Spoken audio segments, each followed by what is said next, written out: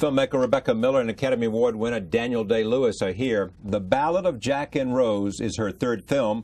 It is also the first time the husband and wife have worked together. Here is the trailer for the film.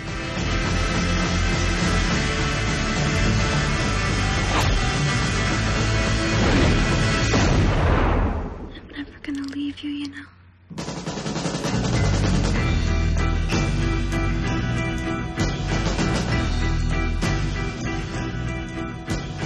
I just said who does trailers, and you said some mysterious person that you never know. Yeah. You wrote the script for this? Yes. Tell me about it. I mean, what's the story, and how did you come to want to tell this story? Well, I started really with two characters that I inherited from my previous script, the script for Angela, my first film, a father and a daughter. And in that film, at the end of that film, there's a 6-year-old girl and her father really left to the story. And I thought, what happens in 10 years? What would their relationship be like? And so on. Very rapidly, those two characters became completely different and ended up living on an abandoned commune on an island. And these characters emerged, you know, the people that come to visit them in their lives and kind of turn their lives upside down. So I always start with character and then see where it leads me. And tell me about Rose. Rose is a girl who's been completely sheltered in her life by her father. She hasn't really gone to school. She's been homeschooled. She's innocent of television and all material things, really, but she knows how to run a commune, I mean, a farm. And, but as the movie unfolds, she becomes increasing. You see that she has a tremendous will, a very strong will, and a very, very strong character. She basically expresses herself through action, not through words. And the actress is Camille Bell. Camille Bell, yeah. And where did you find her? We read 400 actresses for the part, and rapidly it became clear that really 5 or 6 of them were real possibilities. And then Daniel read with those, and so we narrowed it down to 3, and then clearly Camila really came out. It was very clear that she had the innocence, she looked like she could be related to Daniel, but also she had this tremendous innocence and a sense of being untouched in a way which is very unusual in adolescence at this point, at this time. And also she was a very good actress, of course. And for Jack. And for Jack. Did you say, I want the best actor I can find? Yes, I did. And where do I find him? And I turned around, and there he was. You turned over, and there he was. In his rocking chair. In his rocking chair. on hiatus. Yeah. What happened? I mean, you had not worked together before. No, Did you we always hadn't. wanted to work together before, and then all of a sudden you looked at the script and you said... Yeah. Well, I had gotten... Or did you write it for him in mind? No. I mean, the story really is that I had written the script with no one in mind, just inventing the character of Jack. And about when I felt I had a real draft, I sent it to Daniel without knowing him. Just thinking he was the best actor I could think of. And I sent it to him. And he sent me back a very sweet note saying how taken he was with the script, but that he wasn't quite prepared to do it. That he was really interested by it. And you felt making shoes. I was, yeah, something. And then we later met. Subsequently, we met, and we got married and had kids. And then, was that how you got met, and the next day you got married, and the next day you had kids? Yeah, that's what it feels like looking back on it right now. You met when, what, he was doing the Crucible? Afterwards. Afterwards. Yeah. Afterwards. And... yeah, and then IFC, after I made Personal Velocity, which was my last film, IFC gave me the opportunity to make The Ballad of Jack and Rose without a cast attached, which I was very grateful for and will always be loyal to them because of that.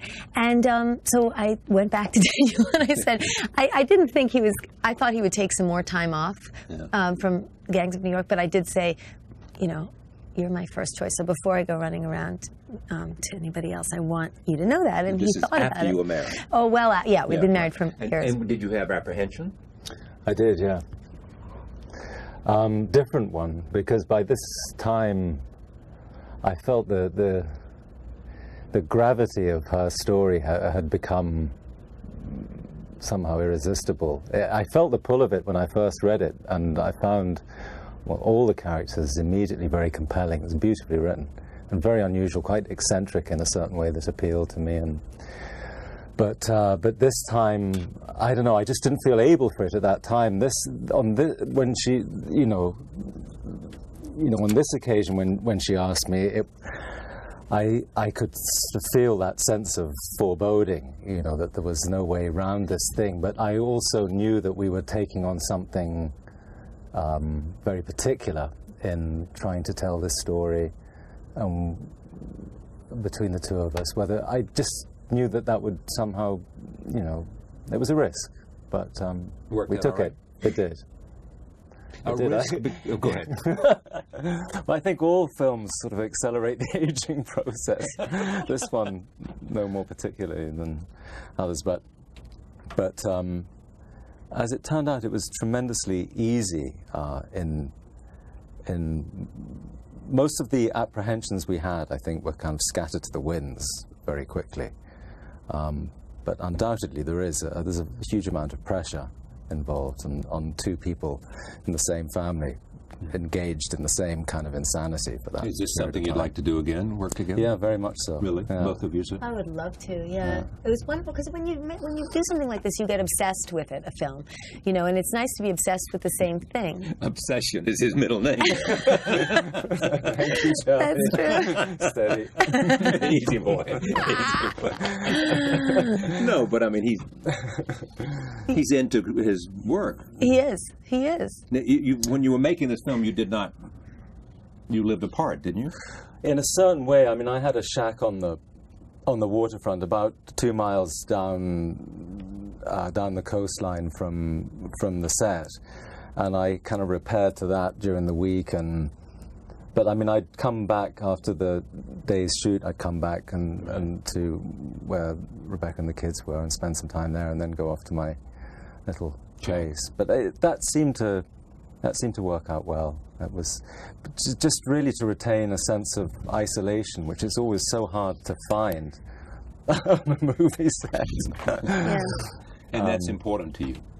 Well, it was certainly important to this story. Yeah, it was vital. It was central to it, to have that sense of isolation, and for the two characters. Because this is a man who is dying, or because the isolation that he had created for himself with his daughter was... More so that, I think, yeah. More so that. Just this is about a mother. This is about a father and his daughter. This is what this story is about. And what else? Well, a number of other things. I mean, the love between them, because Jack had almost willfully protected her from all the influences. After the commune evaporated and everybody went their separate ways, they were left there, the two of them, and he had, I think from that moment on, had tried to raise her in his own image, and with this sort of back to the wall mentality, the notion that we were under siege, and that this is the whole commune thing, right? And the idea that this developing world is gradually eating into our wilderness, and so protecting her from everything that at that stage in her life she should be measuring herself against, and she should be growing into an understanding of herself in relation to all those things that in a way Jack has deprived her of. But added to that, because they've ripped out all the signposts and are living in this unusual isolation, the love between them begins to kind of flow across the dangerous borderlines of what a parent and child should explain that to me. I mean, why does it come to that? Because? Well, it comes to that, I think, because in the natural course of things, that love, which is the most powerful thing of all in anybody's life, but is somehow moderated by,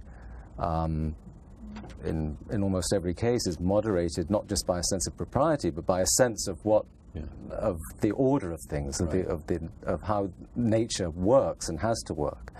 Even on a primal level goes beyond a sense of ethics, I think. But in their case, Jack, of course, he has neglected his primary responsibility, which is to guide her. She can't see. He's raised her in such a way that she can't see the danger that lies there. And she has a tremendous will, and she's encouraging him to enter further and further into this deep love that they have.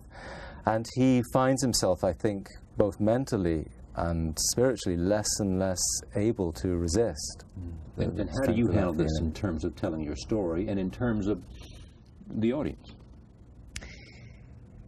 Well, a powerful idea. You know, to me, I'm telling a very ancient story, and also, but at the same time, a story that belongs in a way to everyone in the audience, in my mind, in the sense that it's really a story about a family, about connections in a family. These people go further down a path. That's the story of a family. You know, for me, Rose's journey is in a way a journey that's independent of the relationship to Jack and Rose, or rather, it's almost another story as well. The way in which she becomes a separate person from him and ultimately sort of survives because of it. But were you worried? I mean, that an audience might recoil from this at all? Well, you know, I had to think that it might happen. It jumps out as incest, as you know. Right, but to me, it's not an incestuous me either, relationship. But nevertheless, that's. And worried isn't the word. I mean, if I was really worried, I would never make films that were, in a way, a risk or told an extreme story. To me, these are people, and there's enormous beauty in the love that Jack and Rose have for each other, and it's really a kind of protective and kind of complete love that they have.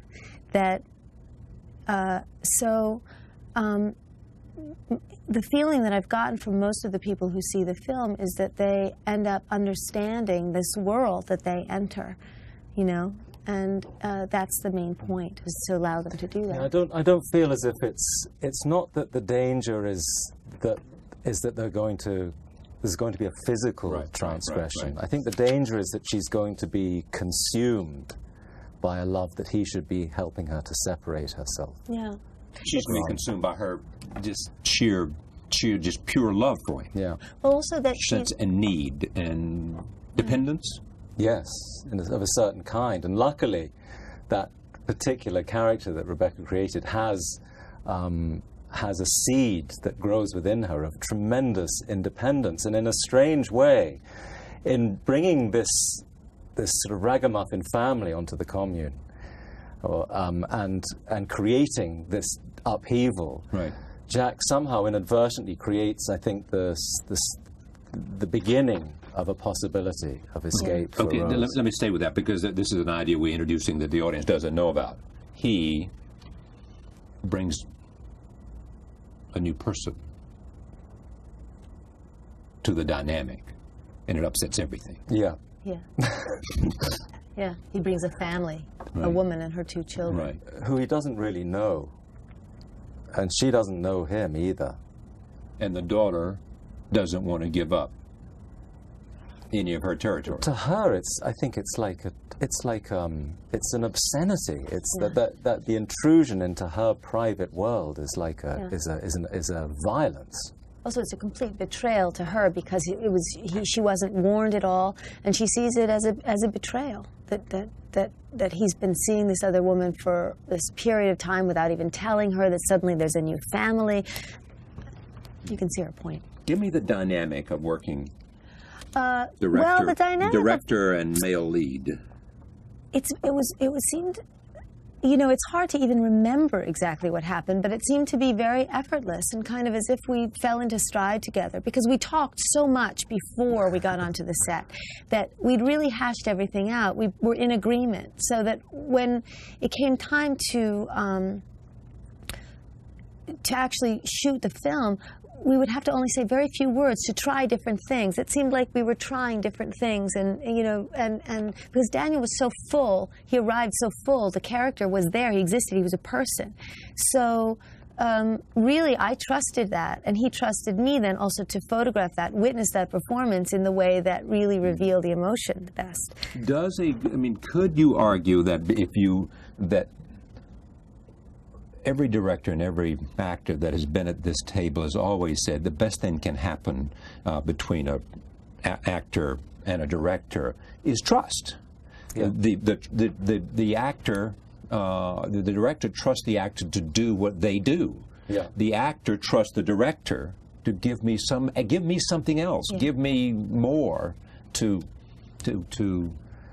give me room, give me confidence to be all that I can.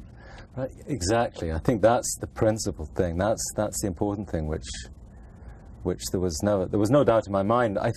Partly because I'd had the experience of being close by when Rebecca made her film Personal Velocity. So Right. I Three had stories of strong.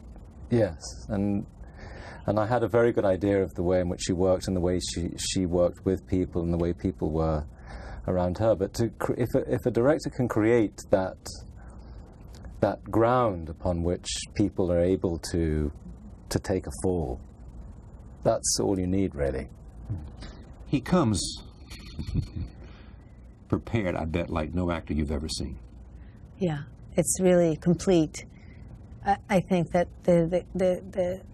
I feel that he could answer every single question about a character down to how he pares his toenails, really. And that's a great gift for a director. It gives you a sense of security. He knows the character cold. Yeah, absolutely. Yes. There's really a creation of a character involved, and that's a beautiful thing to watch. It sure. Do you love that? I do. Well, talk to me about it. Well, it's a game. It's a game. It's a wonderful game that. And when you begin to play it, there's nothing. You don't know where the horizon is. You don't put fences around it or anything. There's no. It's the possibilities are limitless, and which is a fearful thing in some respects. But as you gather things towards you and try and nourish that little patch of ground and feel something growing, it's a wonderful thing. It's probably addictive. I don't know. It's very interesting because as you describe it, I never really thought about it. It's very much how I write. I mean, in that I write in a state of into the dark. I don't premeditate. I don't try and preconceive. I try to let things mature in a fairly organic way. And of course, then I'm giving Daniel. I mean, I give the actor something that's written, but then you know, acting, which is always called an interpretive art, really is an act of creation in itself. And it's interesting. It's you know, you've done so much work and years of writing, but then again, it's in the end, it's really only a skeleton. And finally, the actor needs to put flesh on those bones. So it's interesting to think about it that way. And how different actors come to that is an interesting phenomenon. Yes, and they're completely different. I mean, I would say one from the other. Actor by actor. You know. And do you understand how you do that? Or do you just do it? I don't think I do really understand it. I think perhaps I enjoy the fact that it remains a mystery, even though that makes it always elusive and in some ways very frustrating, but I love the fact that there's a mystery to it. But going on from what Rebecca was saying, I think, you know, when Rebecca writes, I think she really begins to work through these characters as they grow inside of her, so that, and the work always seems to be at its best when things happen, it seems, in spite of you, as if something just passes through. Is that defined by surprise or something else? I mean, it happens in spite of you, meaning that it finds its own organic being? You can do all the muscular work. You can do the obvious things and apply yourself to the details, the things you have to learn, in Rebecca's case, the research of a particular period of time, or you know, the cities where those people came from. It can be anything, but that remains always, in a way, an incidental detail. But at some point, when things begin to when things begin to grow, I think you have the impression, at least, and it's probably a form of self-delusion, but you have the impression that this life begins to pass through you. And I think she has the same thing. I suspect she does, anyhow. She has it first, does she? Well, she has it first, and for that reason, I mean, she does an awful lot of the work for us, because unusually her characters are already alive on the page, and that is very rare. They already have very, very tangible Very rare because of her qualities as a screenwriter? Yes, but those qualities come from her ability to inhabit, I think, these people that she wants to populate her world. Yeah, I mean, it was when like that scene that you just saw. I cried when I wrote that scene. I mean, you know, she was laughing. I was laughing at my own jokes. But I mean, to me, it's like you know, it's a kind of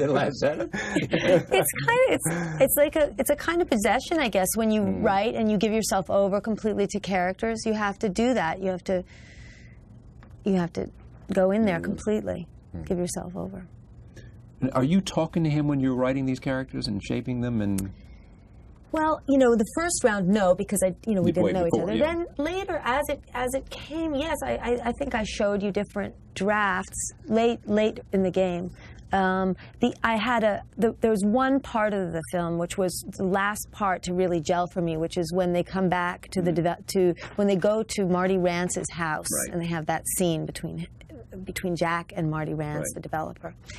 That was a very tough scene to write. It was just hard, and.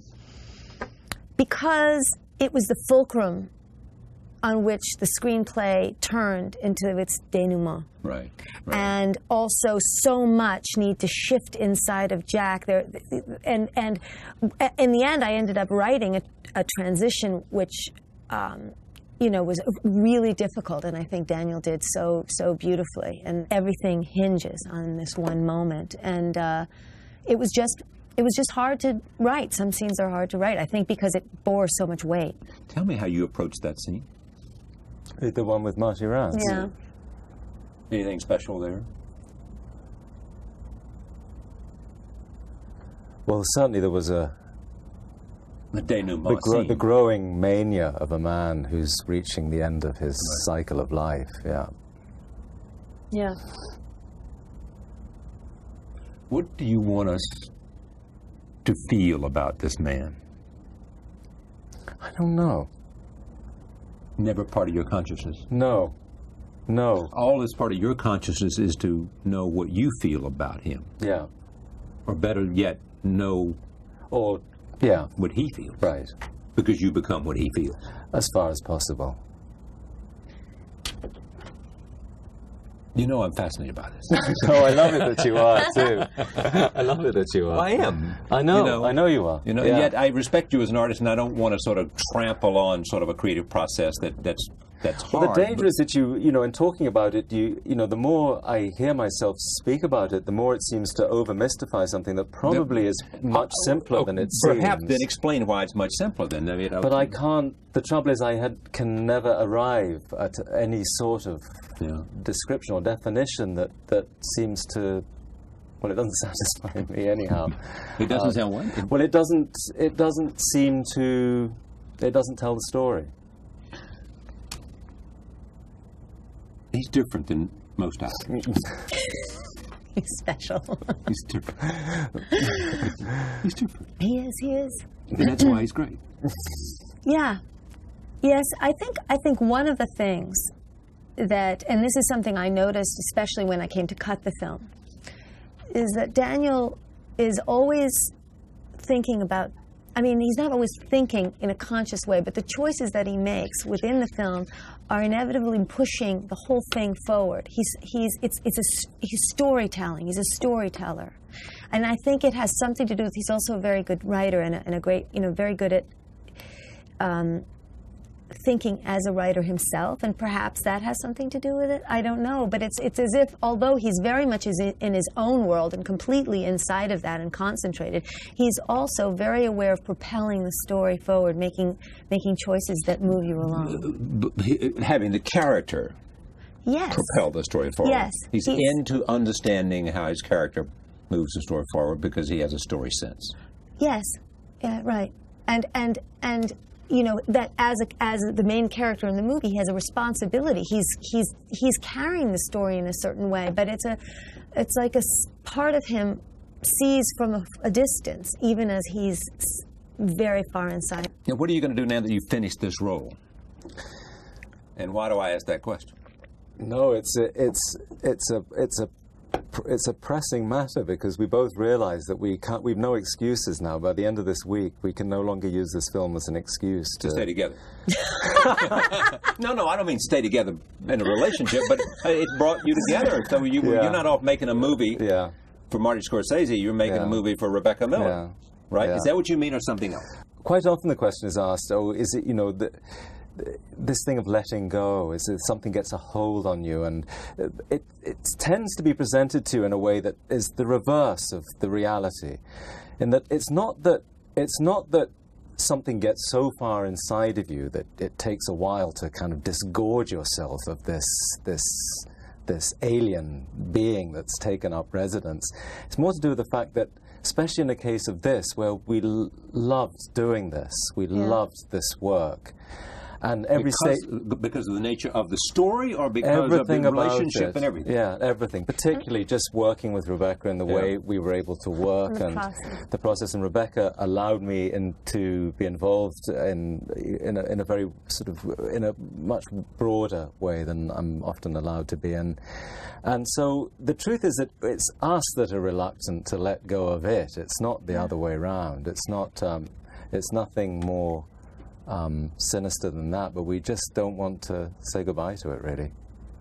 The other thing that was nice, I mean, I don't know if you were going to touch on this, but one of the things that I think made it a good experience for both of us and really everybody in the cast and crew was that we were able to shoot it in sequence, which is very unusual. Why did you do that? I know you did. Well, I realized I wanted to do it quite a while before we started shooting, and the reason was I thought, first of all, this actress is going to be very young. I want her to be able to have a continuous experience of the film. And then I thought, and for Daniel as well, it's really the idea of experiencing emotionally what was happening day by day and in a line. And also Daniel changes physically in the film. He loses weight. And that was another reason. But also what happened was, I think that all of us it became, I think everyone in the crew got involved in a different way by watching it unfold day by day, you know? And we also shot the scenes continuously sometimes. So one scene would be connected to another, with two cameras that were sometimes reloading in order to catch it, really to be there for these scenes, these performances that were really, if somebody was running from one room to the next, we were sometimes there with them, so we didn't have to cut. I was trying to reduce the artificiality of filmmaking as much as possible for myself, for the cast in general, for Daniel especially, because I knew that it would be a real counterbalance to the way that he has to work much of the time, which is, you know, more artificial. Did you like this? Oh, I'm spoiled. Yeah, I'm spoiled. Because you could take the sort of not to use some fancy word, the arc of the character's evolution. Yeah. No, that's it. It's plain and simple. And as Rebecca said, I think it was a very small group of people in the crew, so everybody had to be involved. There was nowhere to hide. Everyone was doing something that contributed every moment of every day, and to work with a group of people when you have that shared sense of purpose would seem to be like a prerequisite for this kind of work, but it often isn't like that. It's just not like that. So this is like one of the best movie experiences you've ever had. Yes. Yeah. And would you try to insist that if it's not some economic disaster or budgetary disaster, that you be able to work like this I don't think I'm in a position to make those kind of conditions, but certainly if we you worked, would. yes, I would. I'd work like that every single time, if it were possible to work like that. You yeah. can work like that on the stage. Yes, it's true. That's true. And perhaps it brought back a certain sense of freedom, where you get to control the time, the dimension of time within which you sculpt the work that you're doing. And that's very rarely possible in film, except for brief moments. Does it make you want to go back to the stage? I mean, back... I wouldn't mind. I can see them out there now. Oh, man. Yeah. I wouldn't mind. What was the last thing you did? The last thing I did was Hamlet. Where? At the National Theatre in London, and that was, how long ago was that? Probably about 20 years ago. Yeah, exactly.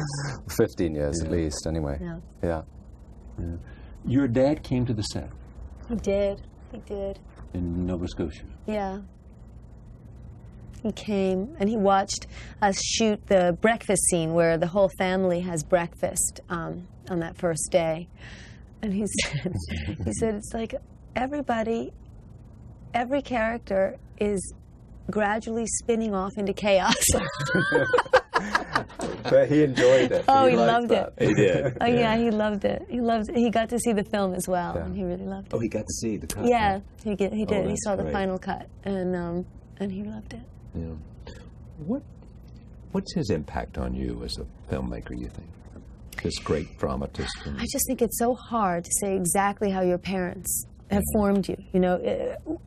You know how to subtract them from what else would have given you what you are. Yeah. I think that from both my parents, I got a real work ethic. I'm a hard worker, and I believe in what I do. I think it's a good thing. I'm happy to be telling stories, and I think that there's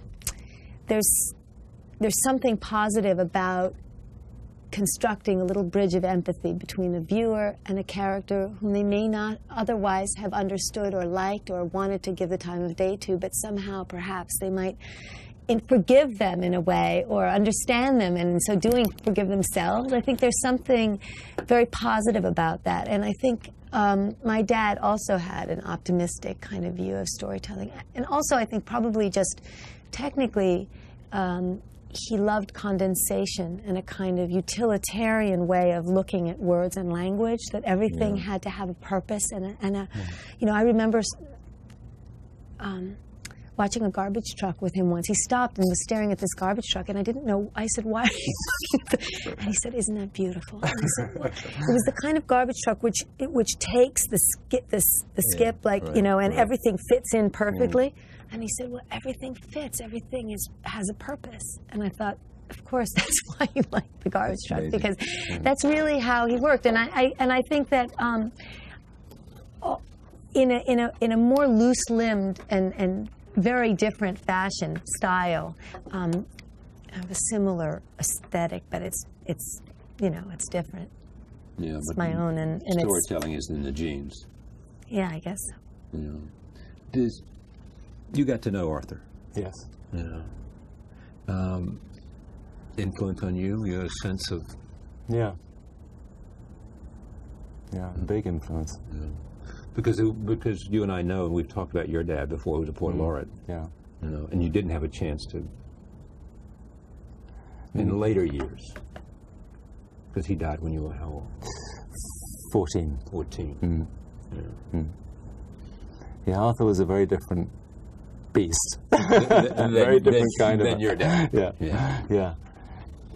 But we are influenced by all of them, Yeah. I mean, you were clearly influenced by Cecil Day Lewis.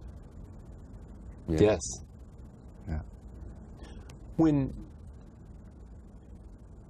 I look at your film work, there is Marty Scorsese, there's Jim Sheridan. 2 films, 3 for Jim and 2 for Marty. Yeah. Are those experiences different when you go back to a director after having worked for them? I mean, you went from Age of Innocence to Gangs of New York. They were as different as those two characters were, yeah. As Bill the Butcher is from... Well, because Martin is he loves to play that game too, so he will, what my day-to-day working relationship with Martin was very much influenced by the lives of those two people that I was playing. Well, he told me that if he wanted to talk to you on the set of Gangs of New York, he had to talk to Bill Butcher. Bill the Butcher. Yeah, I think he preferred talking to Bill than to me, though. How so? It was funnier, I think. But you know I'm interested in this, too, and you know. Yeah. Well, why do you stay in character?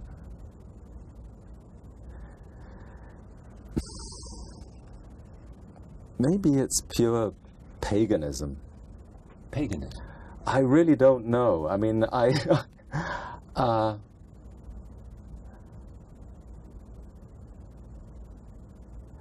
can't say for sure that it necessarily helps me or helps what I'm doing, but I believe that it does. I have a strong belief that it does, and that's really... That's all that matters. Yeah, that's all that matters. And beyond that, Charlie, I'd say that it's as much to do with, you know, as this whole thing, the beginning of this, the life of any individual piece of work, begins with a compulsion of some kind. And writing, necessarily acting, you share directing. that with the director, otherwise you might as well stay at home. You have a shared sense of urgency to tell that story.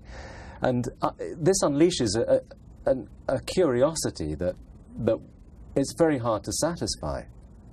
And that curiosity leads you into all kinds of strange and unknown places. And it really seems to me to be part of the pleasure of that work. You explore that world, you discover it, you create it to some extent yourself. Why the hell not hang around there for a while? I buy into that totally. Yeah. I really do. The Sheridan said about you. I've got to put a restraining order on Jim before you even say anything. Every time he opens his mouth, I have to answer for it for the next 10 years. No, go on. Just one. Yeah. Just one. He said about you, he said, I don't know whether this doesn't necessarily ring true with me, but he said he hates acting. Yeah, that's right. That's his famous one. Yeah. And therefore he seeks perfection. Well, I would hate to think that is the only reason or even any part of the reason that I seek to try and do things well. It's not because you hate it. You think you try to do things well because of... I suppose he's seen me in a lot of different sort of stages in my life, and he must have seen me at a time when I really felt I was getting nowhere with this work. And so his prevailing sense, unfortunately, of me belongs to that time. But if he cast his mind back, he could remember probably the relish with which I worked under other circumstances with him. So, what would that be? Well, with the first, you know, we made the first film together, and we got it for nothing, rather in the way that, you know, we got this for nothing. In other words, all the challenges related to the work itself, and that's part of the pleasure of the work. But sometimes, and it was nothing to do with our working relationship, but on the two subsequent occasions when we were working with scripts that were still in progress. They were still kind of being created. That can be exciting, but it's also tremendously taxing in the wrong kind of way, because you have to keep stepping outside to look at this thing, and that can be frustrating. But so we didn't. I suppose we both wished to have that first experience all over again. You can't have that. Do you, and do you think he does? Because he is the best of his generation. Does the process of the creation of a character, do you give a piece of yourself in some significant way that needs rest after the act of creation, needs another focus? Yeah, I think so.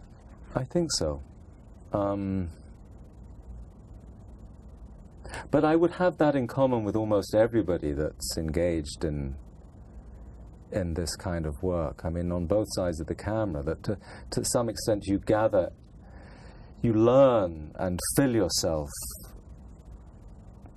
as full as you possibly can with this life, this other life. And then for the purpose of the filming itself, the shooting itself, you're really scooping yourself out. And everybody's doing that in a different way. And I think it does leave you feeling depleted. Empty. Yeah, empty, yeah.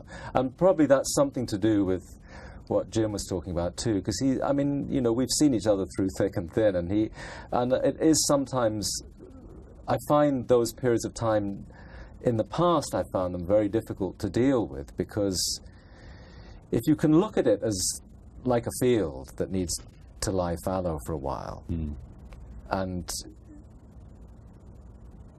there's no possibility of really kind of growing anything of any use in it. Or if anything, a different crop. A time, a different crop. That's exactly. So doing something else, some of the creative act is like, growing another crop in there to enrich the soil in a different way. And I think that it just makes common sense, but it's easier said than done, and very often in the aftermath of this work, I feel, and I know I'm not alone in that, I feel a great sense of frustration. The work always seems to fall quite far short of what you hoped from it and what you hoped for it. And there's a certain sense of bereavement about it. It's like it's a different kind of a loss, but there's a certain sense of bereavement about it, I suppose.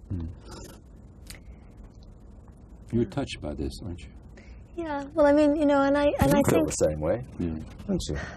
I do, but for me, when the stages are sort of different, because when I finish shooting, I immediately have to go into the editing room. So you start a whole new thing, and it's still new life.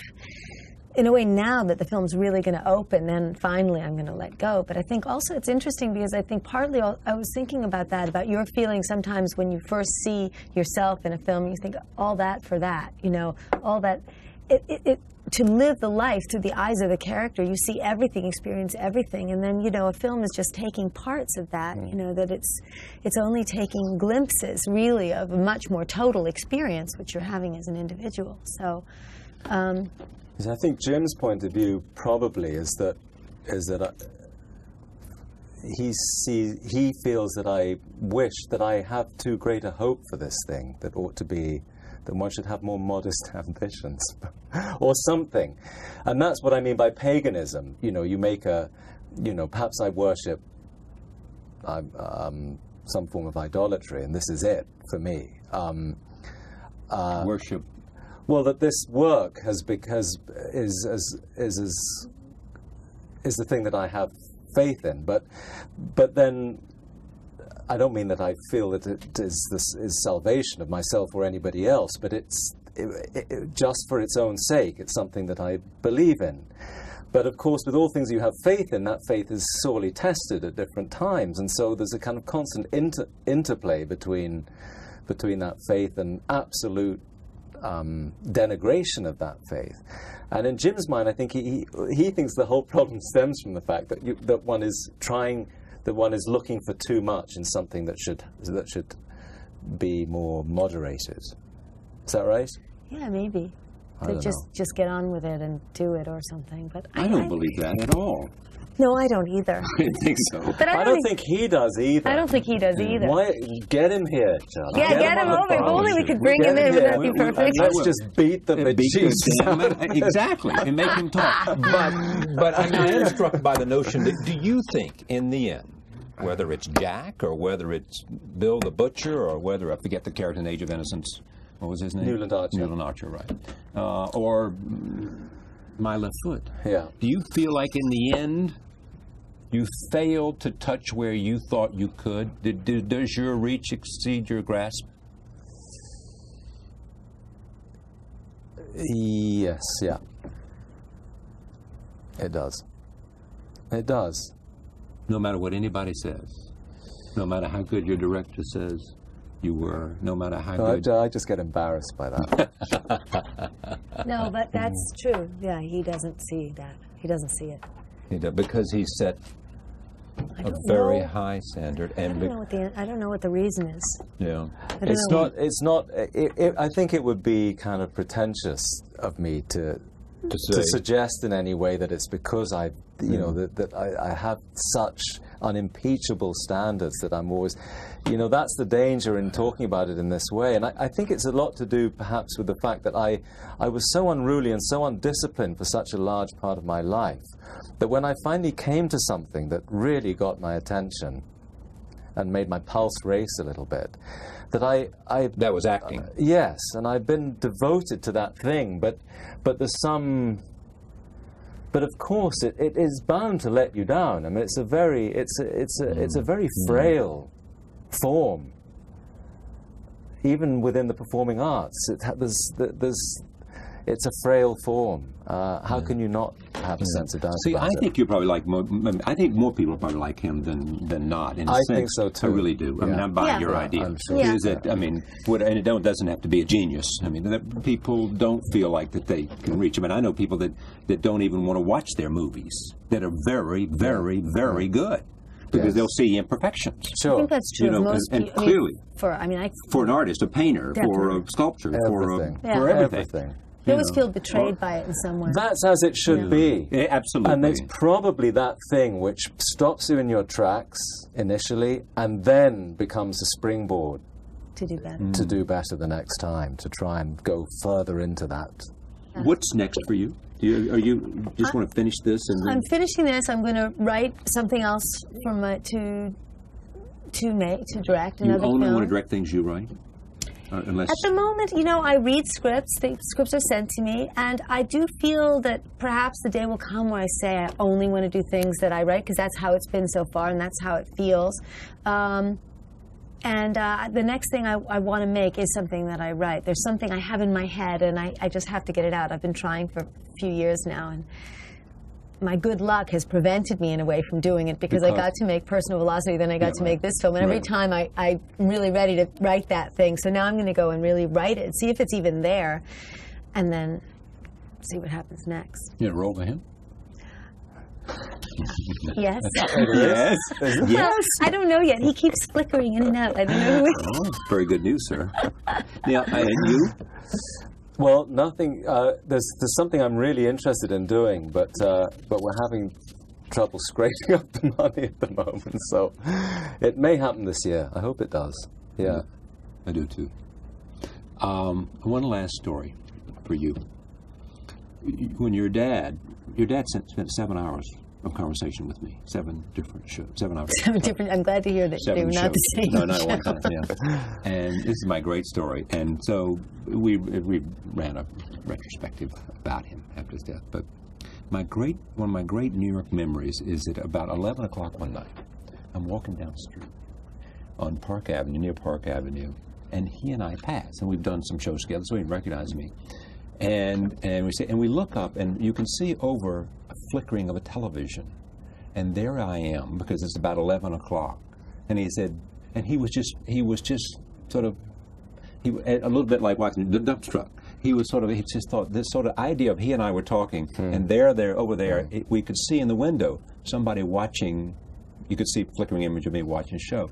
And he just commented on that, and I walked away thinking, what a great moment for me to have known him and to have had the experience of not only sharing great conversations like this, but also that sort of very special little moment, on 11 o'clock on a New York street.